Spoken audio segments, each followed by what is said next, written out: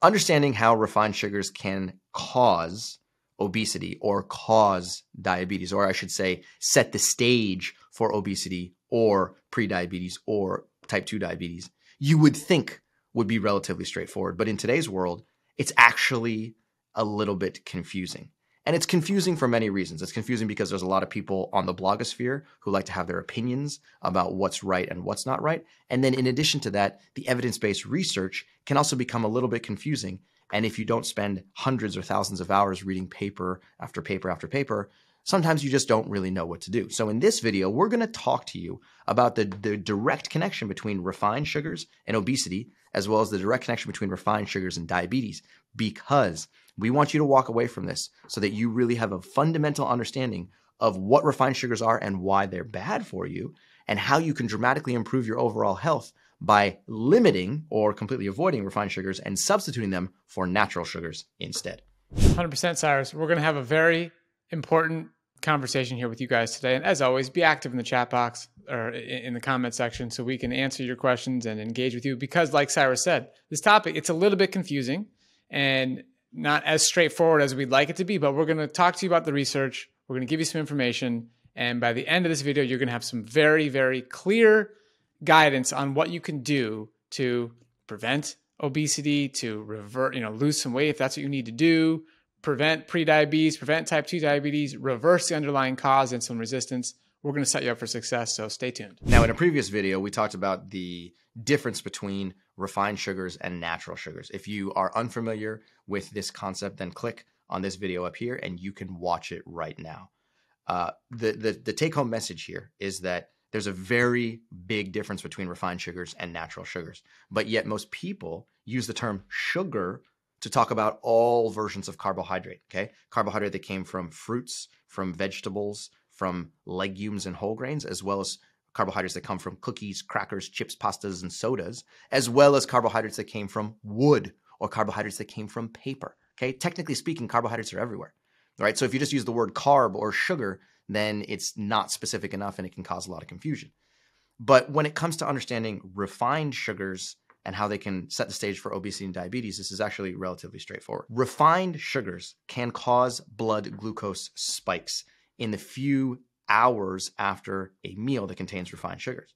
Now, these refined sugars come from packaged and processed foods, and they are effectively unprotected. They're unprotected because they don't generally come with a significant amount of fiber, and fiber acts as a brake to slow down the rate at which these glucose molecules get inside of the blood. So there's a lack of fiber in processed foods, and there's also a lack of micronutrients, including water, vitamins, minerals, antioxidants, and phytochemicals. And so these micronutrients are actually protective.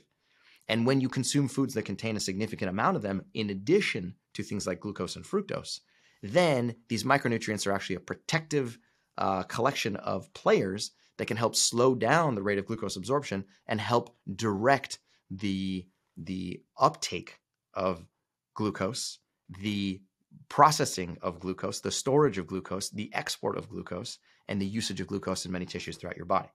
Now, diets that are high in refined sugars are very strongly linked to obesity. If you look in the research, you'll find this very easily.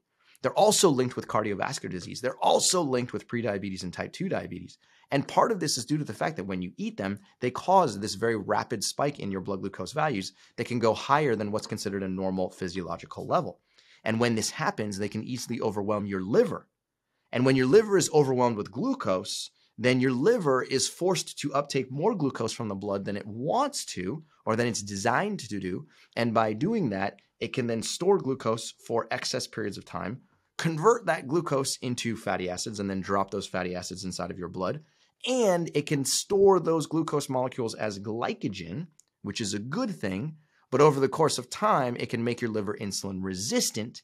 And that right there can then trigger the beginning of prediabetes and type 2 diabetes. So it can be very complex. But the most important thing to understand is that when you overwhelm your liver with too much sugar from refined sources within hours of eating a meal, you're actually doing a huge disservice to your liver that can be detected right now and into the future as well. The big picture is what's important to understand because it can get very complex very quickly.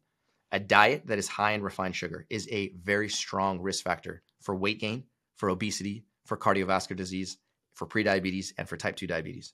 Whereas a diet that's high in quote unquote natural sugars from whole foods actually decreases your chronic disease risk and decreases your risk for weight gain, obesity, cardiovascular disease, prediabetes, and type 2 diabetes. It can be just that simple. So Robby, let's go into a little bit more detail now. Yeah. Okay, so I'm glad we're talking about this, Cyrus, because it can become confusing. And what you're saying there is, really, we want to be kind to our liver in every way humanly possible. In everything we can do to really, treat our liver and respect our liver as this incredible organ who does so much for us. And where it gets confusing is that there is research where human beings were fed refined foods, okay? Like refined, processed ingredients, and we saw an improvement. And we're not going to spend this entire video going deep into that research. You can click above on the screen here. You'll see a presentation where we went over 18 studies all in one presentation, which is a lot to cover in one presentation, but check it out. And we went deep into the science on this topic, so to sort of help you understand. But in short, in this video, the point we're trying to make here is that there is research where refined sugar actually consumed in a low-fat environment improved insulin sensitivity. Okay? Now, does that mean we're suggesting you eat refined sugar? No, that's not what we're suggesting. Okay? But the key point here in being kind to your liver is understanding that first and foremost, you have to reduce your fat intake. And the question becomes, okay, if I'm going to reduce the calories that are coming in from fat, what am I going to replace those calories with? And that's what we're talking about here. We're suggesting you replace them with low-fat, plant-based whole foods. Don't replace them with refined sugar just because you're having a low-fat diet. No. Let's look at the breadth of research, the importance of vitamins, minerals, antioxidants, phytochemicals, and the synergy that happens when you have whole foods. That's the take-home message. Check out the other videos if you want to go in depth.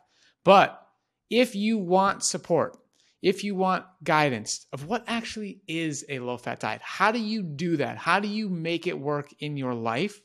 Then check out our coaching program. It's really our pride and joy here is helping individuals who are looking for that nuanced day-to-day support, the attention to figure out what do I do in my life and navigating my work, my family schedule, my health situations.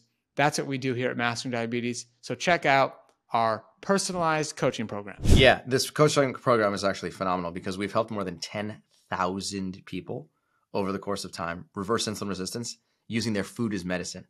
And our track record actually speaks for itself because more than 90% of people who implement our program exactly the way that we describe reduce their fasting blood glucose, their post-meal blood glucose, they lose weight, and they lower their A1C, and it happens very repeatably.